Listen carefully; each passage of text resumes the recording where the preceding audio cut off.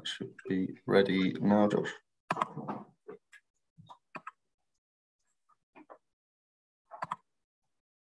Hello and welcome to today's CapX live event on the French election. My name is John Ashmore. I'm the editor of CapX, and I am delighted to welcome Gavin Mortimer, who is an author who lives in Paris and writes regularly about French politics and society for The Spectator, and Georgina Wright, who is an expert on European affairs at the Institut Montaigne. Guys, thank you very much for joining us. There's plenty for us to get into. On the face of it, the 2022 election is very similar to the 2017 election. We have Emmanuel Macron and En Marche against Marine Le Pen's slightly rejigged titled Rassemblement National, formerly the Front National, but she's gone through a big rebrand, and we'll get into that over the next hour or so with you guys. Just to our audience, if you do have any questions, please do put those in the Q&A box at the bottom of your screen. Please don't put them in the chat, because that will just get very overcrowded and confusing. Questions in the Q&A box. In terms of the format, the first 40 minutes or so, I will be having a discussion with Georgina and Gavin, and then we will devote the last 15 to 20 minutes to your questions. Try to keep them pithy and on topic, please. And I will try and get through as many of them as possible. Right, so first up, I mean, Georgina, as I said in the intro there, on the face of it, this is quite a similar election to last time. But I mean, how similar is 2022 to 2017? And what do you think are the big changes there have been in the last 5 years in French politics? So yeah, I can see why people think that it is very similar, but actually it feels, and I'm sure Gavin will say this, it feels very different. For starters, there hadn't really been a presidential campaign. Thank you. There hadn't really been a presidential campaign, and that's partly explained because of the war in Ukraine, which has understandably overshadowed much of the political debate, but also because Emmanuel Macron, so the president, didn't really decide to run until very last minute. And so we all knew he was going to run, but of course he hadn't actually declared that he was running. And when he did, he didn't really do that much campaigning. So in a sense, it does feel quite different. And if you look at what's happened in 2017, well, obviously you had, in the final round, a new centrist leader, candidate that was heading a new party that had come out of a movement. There was no sort of centre-left or centre-right in party represented in the final round. And then, of course, the far right. And there was the sense of, oh my goodness, is this the beginning of a new trend? Is this, the beginning of the complete political fragmentation of the French political landscape? Or is it just 2017? And actually what we see now is that really that was the political fragmentation has continued. And you see the centre, that sort of the whole debate being really torn between the centre and two extremes. And then very finally, I think you see obviously a rise in popularity for the far right, but also huge support for the hard left, although that, if you actually look at the people who did vote for Mélenchon, who's the hard left candidate, there are some people who, as we say in France, ont voté utile, which meant that they wanted to see a kind of left-wing candidate in the second round, and they thought that their best bet was to back Mélenchon over perhaps Anne Hidalgo, who represented the Socialist Party. But I would say my big takeaways are clear political fragmentation and the fact, complete absence really of political debate and presidential campaigning. And of course, this is why these sort of next couple of days are so crucial, because it's all really happening now. Thanks very much. So it's very, very comprehensive overview. I mean, Gavin, you wrote a recent piece in The Spectator saying that basically France is heading for a period of quite profound social unrest. And where is this coming from? We know about the Gilets jaunes movement, concerns about the cost of living, which are affecting all sorts of Western countries. But what do you put the fragmentation that Georgina spoke about, what do you put that down to? Well, in one French word, ras-le-bol, which translates best as despair. There's just a feeling of despair, which obviously manifested itself 4 years ago in the Gilets jaunes. That hasn't gone away. That was crushed in quite brutal fashion by the police. Interestingly, there's one of the reasons why the left are tempted to vote in for Le Pen. The latest statistics say that about a third will vote for Macron, or this is Jean-Luc Mélenchon, a third will vote for Le Pen, and the rest will go and do something else next Sunday. Is the resentment still that burns after the Gilets jaunes and the way that it was suppressed? I went to quite a few of those Gilets jaunes marches in Paris as an observer, and there was really no political, it was very diverse. It tended to be what I would classify as blue-collar workers, men, women, predominantly white, but it was quite ethnically diverse. And just people who had obviously, if you remember, started because of the green fuel tax, and the feeling that Paris just wasn't listening, that Paris was in its own little, we talk about the Westminster bubble, you've got the Paris bubble too. So I think that there's a real despair. And as Georgina said, I think the big difference between now and 2017, Macron offered something new. There was hope. Here was this man in his 30s with no real political baggage. He served for a short time in the Hollande socialist government. So there was a feeling that, finally, perhaps we are going to see some change after Hollande, Sarkozy, Chirac had all been much of a muchness. And that hasn't really come to pass. So that, I think, has exacerbated this despair that is felt by the French. And the other thing, just picking up on what Georgina said, absolutely right about the political fragmentation, but also what's so interesting is the generational fragmentation. So if you look at how the generations voted, Mélenchon did best between the 18 to 35-year-old demographic, Le Pen, 35 to 65-year-old, and then 70s, it was overwhelmingly for Macron by a huge amount. So I think 41% voted for Macron, and the next, I think it was about 25 voted for, maybe in the Republican. But anyway, so that shows you that. I mean, I think that's quite unhealthy, that you have such a divide between Macron, the centre, whose voters are, they tend to be quite affluent and retired, and I think that doesn't bode well for the future. And as I said, you alluded to the article I wrote for The Spectator about predicting social unrest, that I do see that. I think in September we're going to see there's a lot of disgruntled people out there, particularly on the left, that they've got no representation. And I think that anger will manifest itself on the street. And Georgina, one of the things that's been picked up less, because the headlines have tended to be the sort of shock that Le Pen is, with a serious chance of becoming president, is the collapse of the traditional left and right in France. I mean, we look back to 2012, I think it was the UMP and the Socialist Party got 57% of the vote. If you tally up the Républicain socialist vote this time, it's 7%. Is this just because Macron has come out and hoovered up their voters? I mean, are there structural problems with those parties? And what's going on here? Why have those parties done so badly? I mean, how long do we have, John? There are several reasons why they're not doing as well. And also, if you look at sort of centre-left parties in other countries, it can be, you sort of can draw the same conclusions, and for some centre-right parties as well.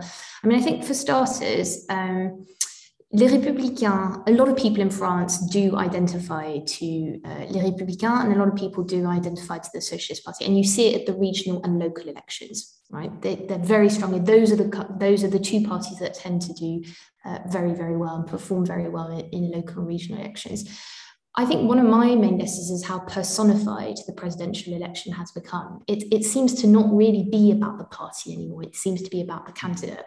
And that poses all sorts of problems, because the French constitution makes very clear that it's the prime minister and the government that sets policy. But actually in practice, the president has huge amounts of power, and even more so if he or she manages to secure a parliamentary majority or a sort of a majority in parliament that would support his or her ambition. So in practice, the president has a lot of power, but the constitution does make clear it's the prime minister and the government. So how personified it's become means that there seems to sometimes be a disconnect slightly between some voters actually aren't casting the ballot because they believe in the party or because they're a party member, but actually because they really quite like the candidate. And the third thing I'd say is there was a lot of vote utile, so people going in and actually reluctantly voting for someone.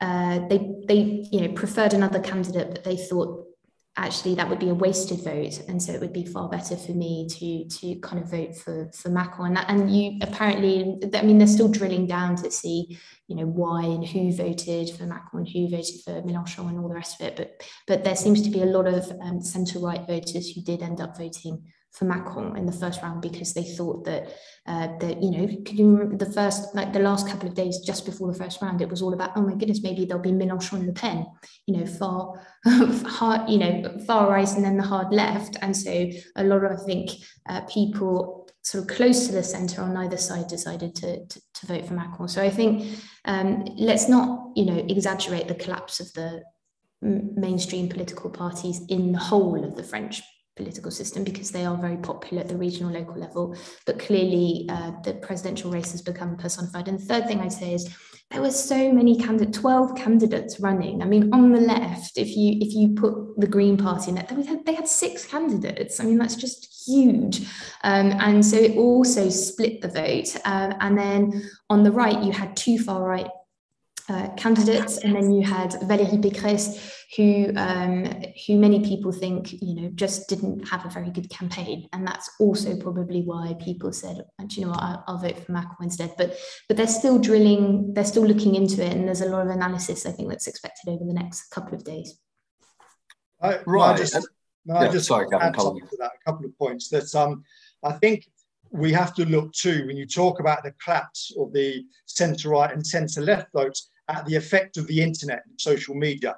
Because up until really 10, 15 years ago, elections were covered in the main newspapers, whether it's Le Figaro centre-right, Le Monde centre-left, and the main television, the broadcasters, and they were again fairly centre-left, centre-right. And so people, particularly young people, weren't exposed to the ideas, more extreme ideas, whether they're to the left, to the right. Now that since the internet and particularly social media, and Mélenchon's been particularly, ironically in a way, because he's at 70, he was the oldest candidate in the first round. He's the most canny at using social media and TikTok and Twitter, etc. But I think it's just opened up to young people other avenue, the internet and social media. They get their information from other sources now. So on YouTube, there are many clips that are up on the candidates put on YouTube, on social media. So I think that's another factor that has to be taken into account. And talking specifically about the Socialist Party, in 2011, they commissioned a very comprehensive report by a think tank, Terra Nova, that predicted that the future was progressive and that really it was time to do away with the white working class and to move into this new wonderful uplifting era. And they took that advice. Now, obviously, they won the election the next year, 2012, but that was a vote really against Sarkozy. But they've gradually moved away from their base. And here you see parallels with the British Labour Party. And yet at the same time, they reached out more to ethnic minorities. But then, of course, one of the first acts that they passed, the Hollande government, was a same-sex marriage bill. And that didn't please a great many of the French Muslims who voted, I think, in the first round of the 2012 election. 87% of French Muslims voted for Hollande. And they weren't very happy with the same-sex marriage bill. So they managed in the space of about 18 months to alienate the white working class and then their very large block of Muslim vote. And so they've really, from a strategic point of view, it's just been one disaster after another for the Socialist Party. Yeah, and Anne Hidalgo's the mayor of Paris, I think, only got 2% in the first round, which doesn't suggest she was the greatest candidate they've ever fielded. I just want to get on to the actual policy offer of the two main candidates and where they're deriving their support from. We've touched on it a bit. Gavin mentioned in his article there about how Macron commands a lot of support among older voters, for example. But we often talk about Le Pen as being far right, but I work for a centre-right think tank, and I look at her policy offer, and there's almost nothing that I would say I agree with, apart from wanting to expand nuclear energy. I mean, it strikes me that she is more of a kind of protectionist, nationalist sort of a politician than a right-wing one in the British sense of the word. I mean, Gavin, what's your take on Le Pen's brand and the kinds of policies what's the core policy offer from her to French voters? Firstly, I don't use the term far right, extreme right, when talking about Marine Le Pen. Her father, yes, but I don't think she is. No doubt there are people within her party, her supporters, who are extreme right, but she's not. Economically, she's left wing. There was an interesting article I read recently from a statistical analysis of her economic manifesto. 66% was left wing, and it's much more, as you said, protectionist. A lot of it's quite statist, and this is why she's appealing to the young people. So, for example, it's lower VAT, higher wages, tax exemptions, free transport for younger workers, and it's of course this is why. I mean, it's interesting that the Republican voters are far more likely to vote for Macron than they are Le Pen, and I think 25% of Zemmour supporters who voted for Zemmour in the first round will vote for Macron, and that's because economically they don't want Zemmour is much more traditionally right wing economically in everything really, and and that's what I think that explains the appeal of Marine Le Pen, because we mustn't forget that it's been in many ways a disaster. The 6 months leading up to the election, we had the rise of Eric Zemmour, who really for the first couple of months when he put forward his nomination at the end of last year, he rose in the polls, and then he got about 4 or 5 important defections from Marine Le Pen's National Rally Party to his own. And one thought at the beginning of the year, this is the end for Le Pen. But she's nothing if not tenacious. But also she was very canny, because she's let Zemmour re-center her. So it's Zemmour who's been talking, at times quite unpleasantly, about immigration and Islam's place in France. And she's just focused on the cost of living crisis, which is the major preoccupation for the French by some considerable way. I think it's about 60% for cost of living, and then immigration is next, down about half of that. So she's talked obviously about immigration, but it's the cost of living, Macron's great mistake, as we alluded to earlier, was to think that just portraying himself as the war leader was enough. And of course, he had the shuttle diplomacy with Putin, which ended in failure. And it was only at the beginning of March that he began to realize, hold on, I think I've blundered here. And in the meantime, Le Pen was doing what Macron did 5 years ago, crisscrossing France, going into the deprived areas, saying, I understand your pain, I'm here to help. And it's been working. Yeah, just picking up on something Gavin said there. Georgina, to what extent do you think Le Pen has authentically changed her positions on things versus tailoring her message to make herself more electable? The most obvious example of which was changing the name of the party. But also, I believe they expelled Jean-Marie Le Pen from the National Rally, which I felt like a pretty sort of symbolic moment to say, we're not that old version of this party, we're something new, a sort of patriotic right wing. I wouldn't say Gaullist, but much more in keeping with French political traditions.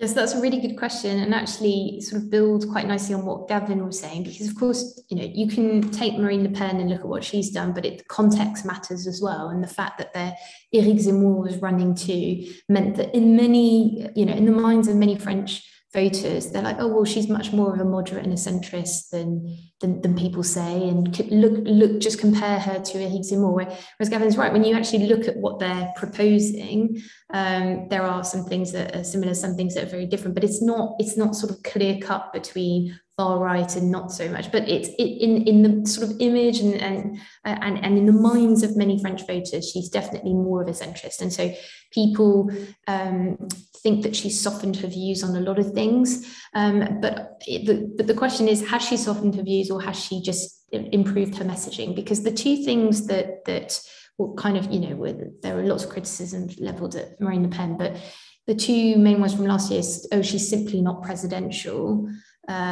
She doesn't speak in the name of what. That's certainly not true now. She really is trying to contrast her image with Macron, saying Macron's a president for the rich, but I'm a president for all. And as Gavin said, traveling all across France to rural areas, to smaller cities outside of France, because it's called not just in metropolitan France, but further out. She's really traveled to try and build that and show that she is presidential, has nuanced views even on foreign policy, because a lot of her voters, for example, don't really care that much about foreign policy, and so she knows that to attract outside of her sort of traditional voter base, she needs to talk about other things. So yes, she is presidential, and the second thing is, yes, she is a president for all.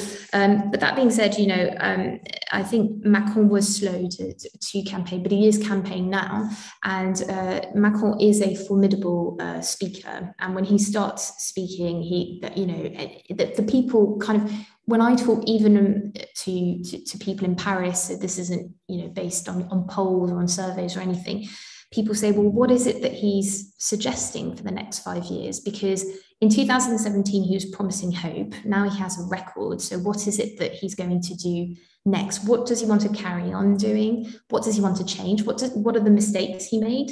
And can he admit to those? And then what is he promising? But his real kind of asset is his ability to speak. And it will be interesting because, of course, there is a debate scheduled on the 20th of April, which I'm sure Gavin will be watching as well. And just to see how different, because last presidential debate between them, it went very badly for her because she wasn't able to respond, and he just carried that much more. But now she's had 5 years to prepare. So it's going to be quite interesting to see how that works.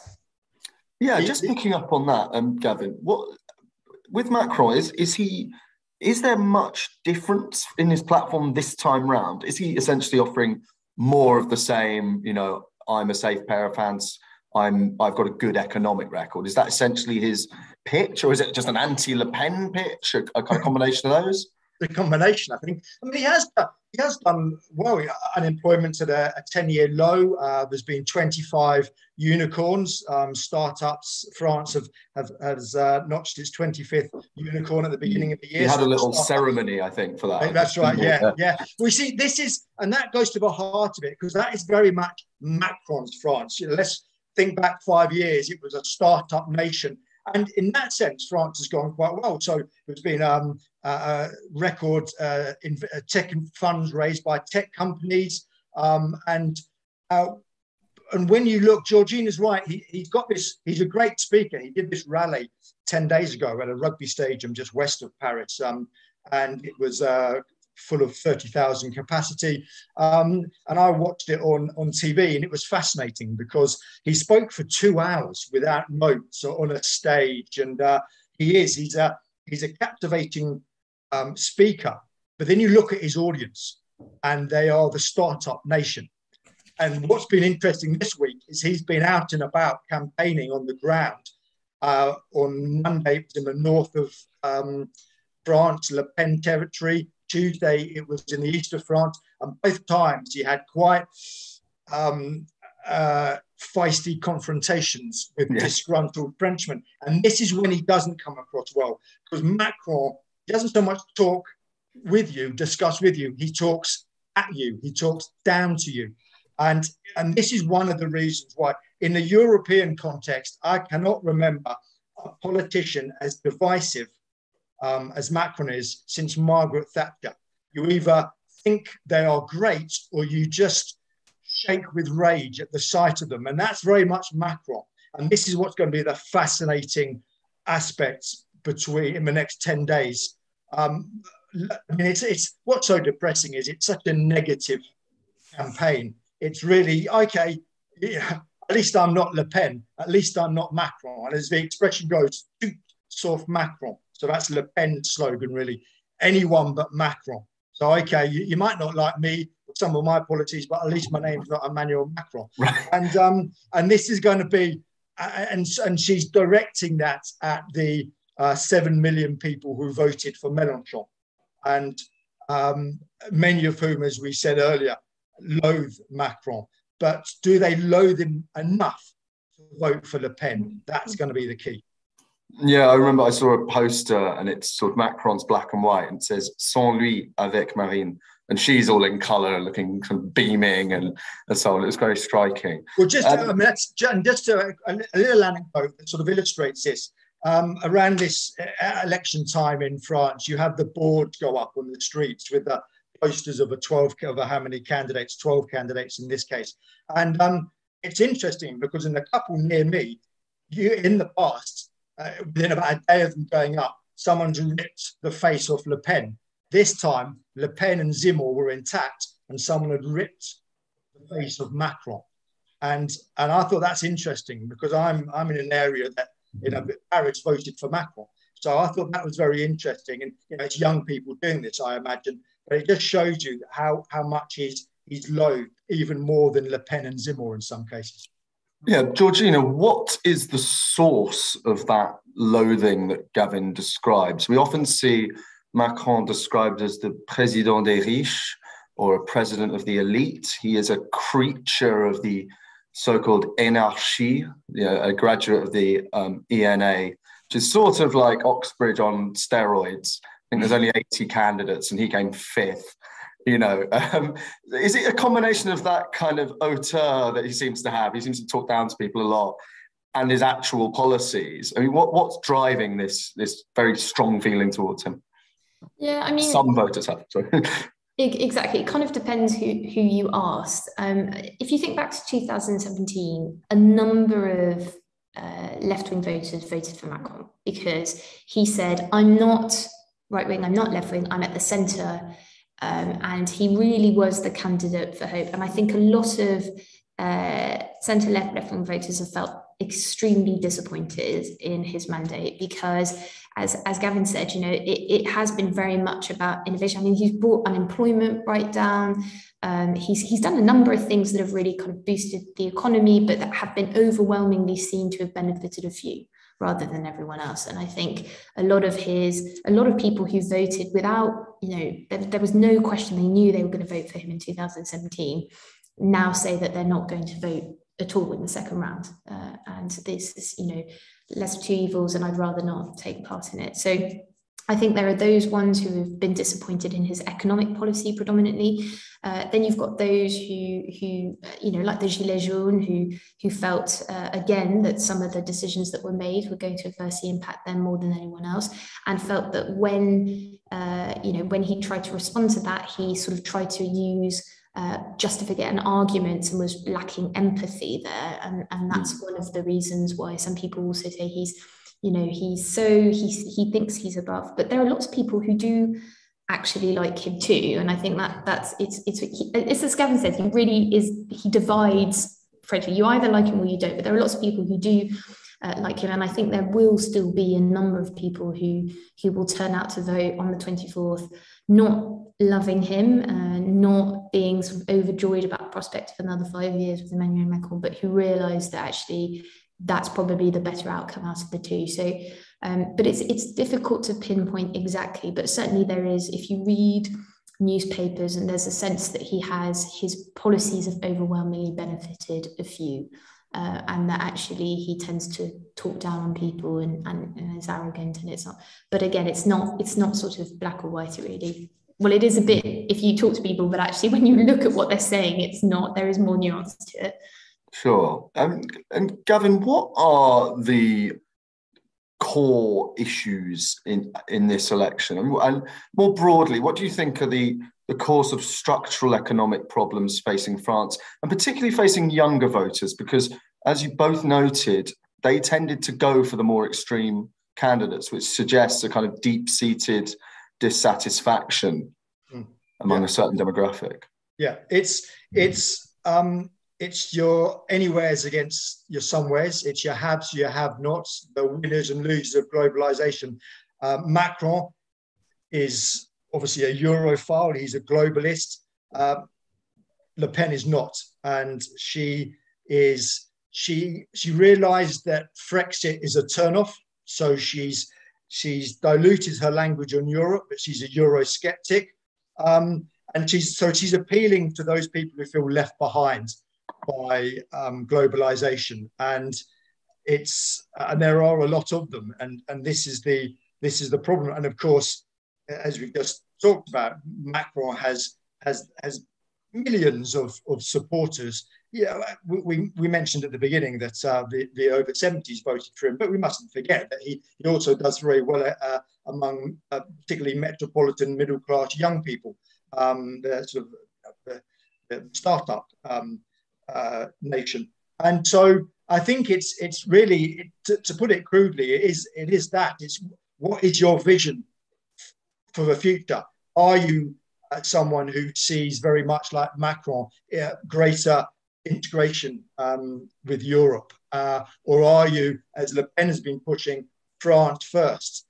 And we see shades, I suppose, of Donald Trump. She famously, I think 6 years ago, went to New York to try and meet Donald Trump, but failed. But I think she's learned from that. And Georgina said a few minutes ago that about that disastrous debate in 2017, and it was a disastrous debate, and that's going to be fascinating. I think it's on next Wednesday in 6 days to see, because Macron's going to go for her. He doesn't think she's changed that much, and has she changed, and will she wilt under the pressure? Because, as we've again just mentioned, Macron is a great speaker. He's got a head full of stats. It's a computer, and he'll just pull out these economic stats. But of course, she'll look to go back at him about the yellow vests, about the social brutality, as she described it, and where it boils down to the haves and the have-nots, and what will Macron's response be? So and that, I think, is why it's such an emotional campaign, if you like, among voters, that they feel there is so much at stake here. Yeah, let's talk about that debate a bit. I mean, what do you think, Georgina, Macron's lines of attack will be? And one thing just on that is, having looked at some of Marine Le Pen's policies, I mean, they really are strikingly illiberal in some areas, and they really do seem to sort of cut at the very fabric of the French Republic. I mean, she's talking about stripping people of their citizenship if they express Islamist ideology, for example. I mean, which sort of, where do you think her weak spots are, and how will he try to expose them? I mean, I think Gavin's right. Macron's going to go for what she's proposing, because actually, if you look at, and that kind of goes back to, John, the question you said earlier about her messaging, have her proposals changed, or has her messaging changed? And actually, on a lot of things, it's simply the messaging. She just says it slightly differently, and so it sounds better. If you're someone who doesn't feel quite comfortable with what she's suggesting, then it sounds better. It sounds kind of more centrist and moderate, but then actually in practice, it's very much what she was saying 5 years ago, or even 10 years ago. And there are some really striking things in there. Her answers to tackling rising cost of living or rising energy prices is simply, for example, to take France out of the EU's electricity market. She says, I'm going to take down any sort of wind farms. I don't like those because and so I'm going to decarbonize and invest in other areas. And she's talking about, possible, she doesn't say those words, but if you look in practice, it's breaking EU state aid rules to be able to decide to do all sorts of things. So the way, it's well and good saying that, but actually how in practice it will be a lot harder. And also it's not clear that the way that she's suggested doing that will actually give her the solution she's looking for. And I think that's probably where he will attack her on that basis, on the sort of practicality, the implementation side of what she's suggesting. And also I think head on some of her positions on climate change, for example, because if you look at the first round, I mean, it's quite striking how the climate agenda simply was apparently not a focus of voters in the first round. I mean, Jadot, who was the Green candidate, didn't even make the 5%, so he won't be reimbursed on his campaign costs and all the rest of it. And then if you look at the different Marine Le Pen and Macron, neither of them have really made climate a central pillar of their campaign. But of course, Macron can say, well, I did the Paris Agreement and I'm this and I'm that, and look at me and I'm all my records. So again, I think he can challenge her on that. And then he can obviously challenge her on some of her views of stripping people of citizenship, and also on immigration, because she has very stark proposals on that as well. Can I just add something here? Sure. I think it's going to be quite difficult for Macron to go for Le Pen when it comes to painting her as an extremist, because, of course, last year his interior minister, Gérald Darmanin, mocked Le Pen for being too soft, quotes, on Islam.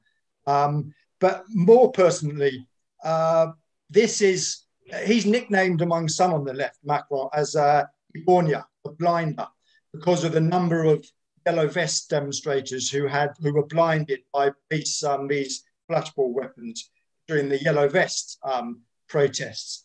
And these were weapons that were condemned by the United Nations, various human rights organizations. And of course, it was there's the COVID passport, and his now infamous quote in January, "I want to murder." I don't know what I can say here on CapX, but oh no, it's fine. Pee off the French, but pee off those people either unvaccinated or who haven't had a third jab, and that went down really, really badly. But it also just ties in to his rather dismissive language about people. He's called them in the past slackers, resistant Gauls. And people who are nothing was another line of his in 2017, talking about when he was opening up it was a startup centre, and it used to be a railway station. And he said, "Oh, once you would cross paths with people who were nothing." I mean, an extraordinary comment to make. But that, I'm afraid, again, it explains why he's just detested by so many people. So I think that with what's gone on in his presidency and his rather authoritarian reaction to various crises, makes it harder for him to go for Le Pen in that respect. And she's been, I mean, she was very slow. She only jumped on to the anti-COVID passports bandwagon quite late on, when she realised there were votes to be had in it. And again, I went on a couple of these marches last summer in Paris when there were 30,000-40,000 people, and that was fascinating just to observe, because again it was a real cross-section of society, and just people who were opposed to Macron. There's lots of Macron démission, Macron resign, as they went through the streets, and no other political chanting. So I think that gives Le Pen sort of not so much a line of attack, but a means of defending herself when he attacked her and some of her more liberal policies. Sorry, John, because that made me think that obviously another big weak spot of hers is Russia. And that was going to be my next question, actually. How does Russia play?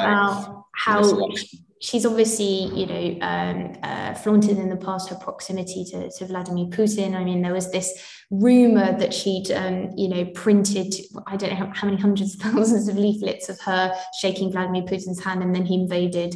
Russia invaded Ukraine, and so she was like, oh well, we can't use those anymore.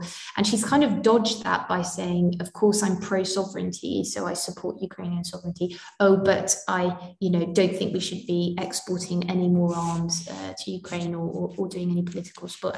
And she has already, in her press conference yesterday, she was quizzed about NATO and all sorts of things, and she's clearly very not anti-American, but she wants a far looser partnership with the United States. And I think that's also going to be one of her weak spots, because, as I said, foreign policy isn't really something her voters tend to care about all that much. She has got better about talking about foreign policy because she realised she needed to, but her positions will obviously be attacked, for lack of a better word, in the next couple of days. Okay, well, we're going to move on to some questions from our audience now, and I have one from one of my colleagues, in fact, from Carl, which I quite like. It actually follows on quite neatly from what you were saying there about foreign policy, but it's about the UK. The period since 1945 was recently described by one French diplomat as the third 100 Years' War. So after 1337 and 1689 for history buffs. So we've got 30 years still left to run on that. From that perspective, who should the UK want to become president? Macron or Le Pen? Who's more anti-British? And Macron said some quite harsh things about it. He seems to really hate Boris Johnson, particularly. What's the Le Pen take on Britain? Gavin, what do you think? Oh, she's first you have to remember that while we Brits tend to have we have a strange obsession with France, and they find us rather eccentric, endearingly so, but they're not at all obsessed. Because you don't get lots of books written by French people about these bizarre culture over the water. So and Le Pen is very much embodies that rather indifference, I suppose. She's spoken of approval of Brexit. So in that respect, yeah, as you said, Macron has been among EU leaders the most ferocious opponents of Brexit. And but I don't think, and we look at the EU army, for example, and Macron wants far closer integration there. Le Pen doesn't, but she's very much just focused on France. So I don't think she would be rushing over the channel to embrace another blonde-haired leader. I think that she doesn't really think much about Britain, not in a sort of a derogatory sense, but just it's not high up on her list of campaign manifestos. But Georgina, when you hear Macron say these things about the UK, and particularly about Brexit and Boris, I mean, is he doing that for domestic consumption, or do you think that's sort of genuine frustration, off the cuff sort of stuff?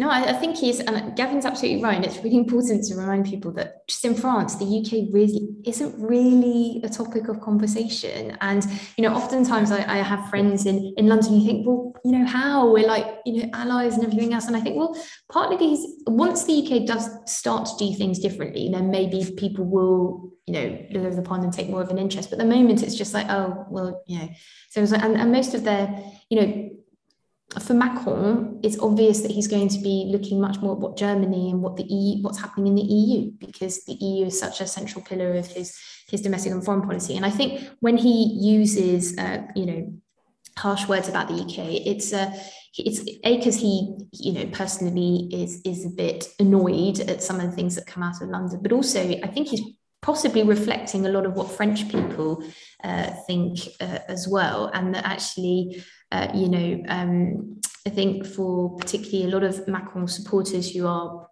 tend to be pro-EU, any sort of language that comes out of London that's a bit confrontational, combative towards the EU is kind of productive. But the French have said things that, that London has been angry about, and I think there are faults on both sides.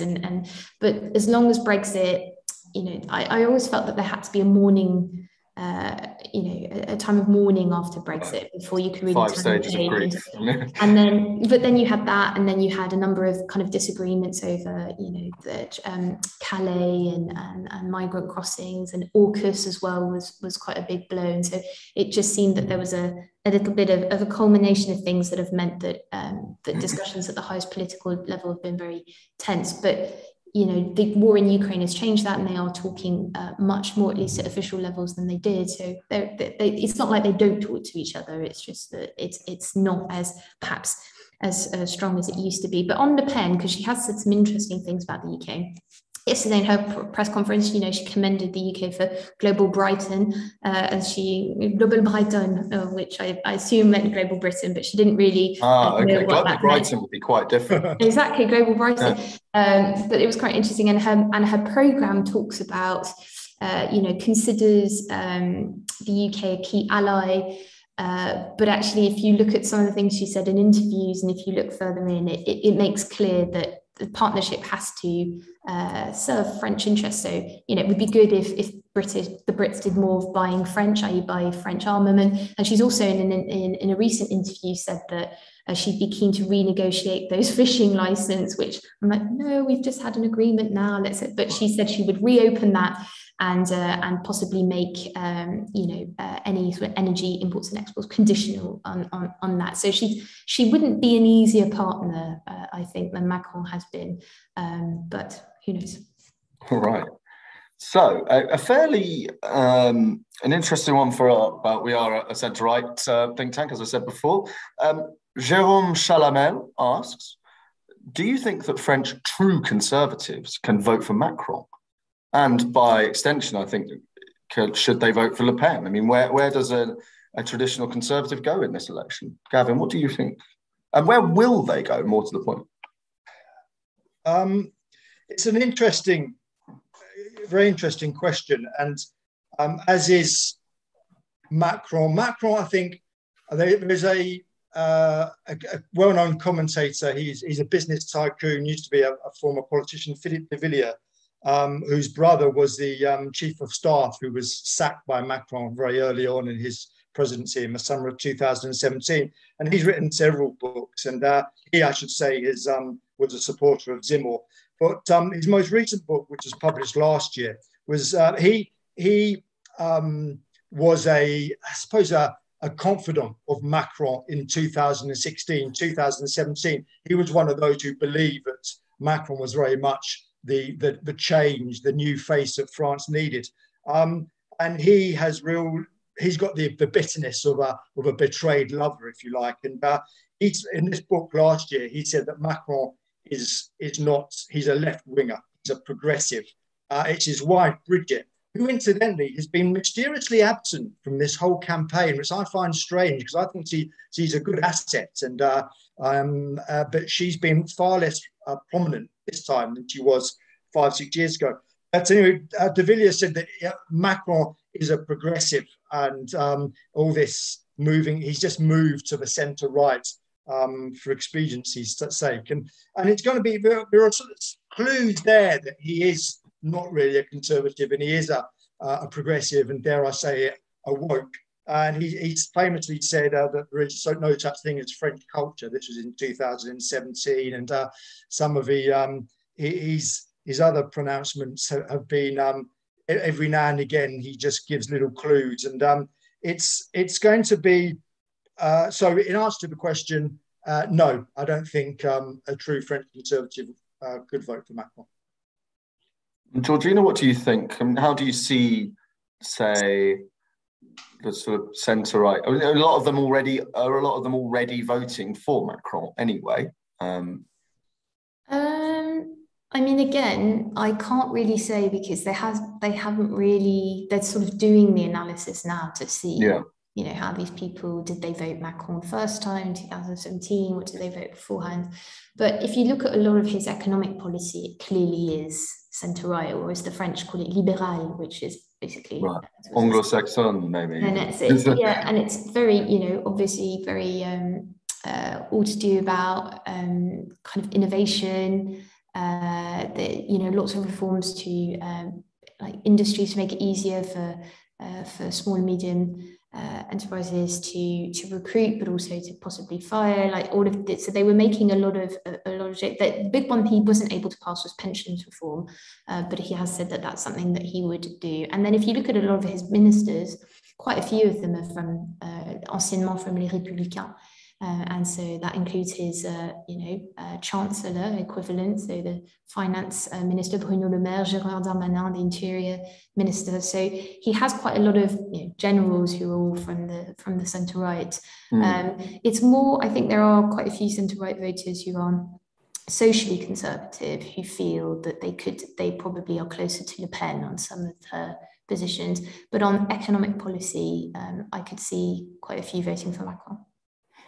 Yeah, so okay. I just want to clarify that I was talking more about social conservatism and absolutely what Georgina was saying. Economically, absolutely.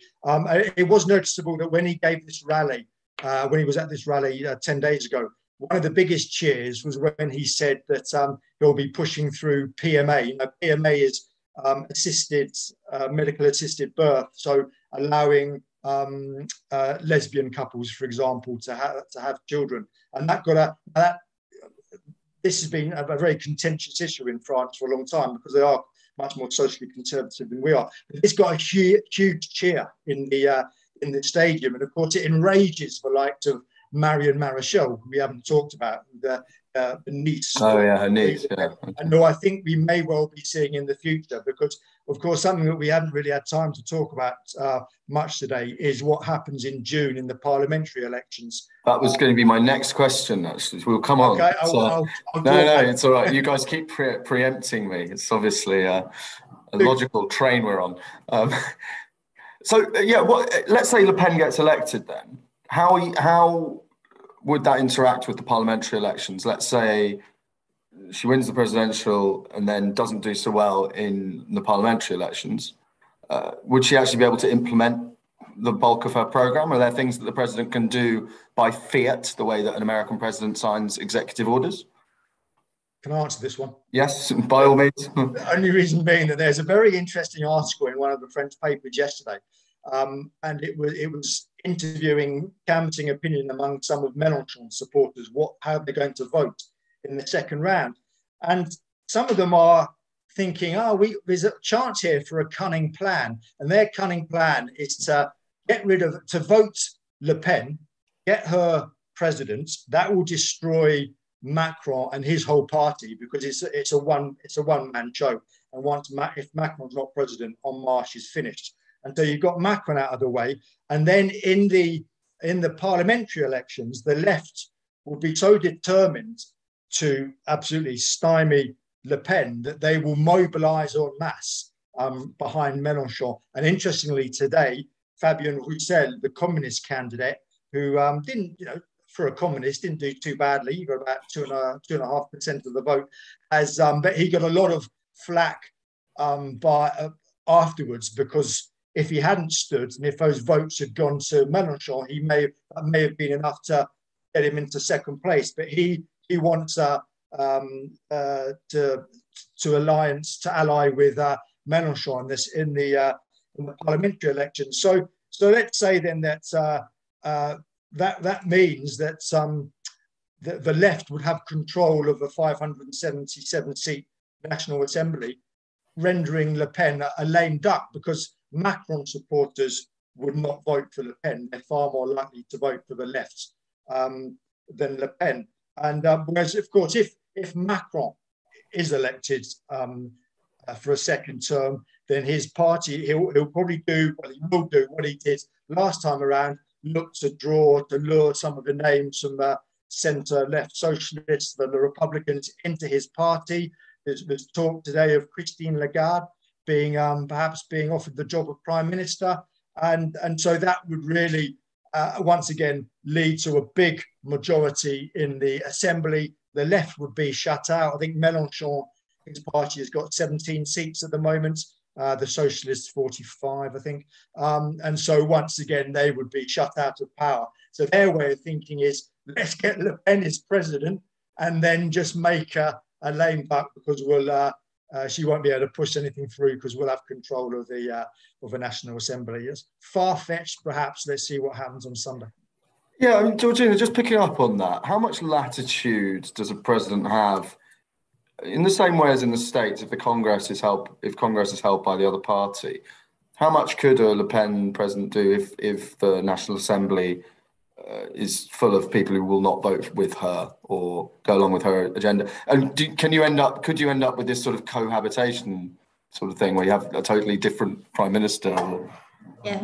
So this is where the in theory versus in practice is really important. So in theory, according to the French Constitution, the Fifth Republic, it's the prime minister and the government that sets policy and decides on policy. In practice, it's very much the president, but it's even more so the president when he basically has a majority in parliament he can rely on. If the only time we've seen a cohabitation was before France introduced its reform. So before, the presidential term was 7 years, and then they reformed it to 5 years.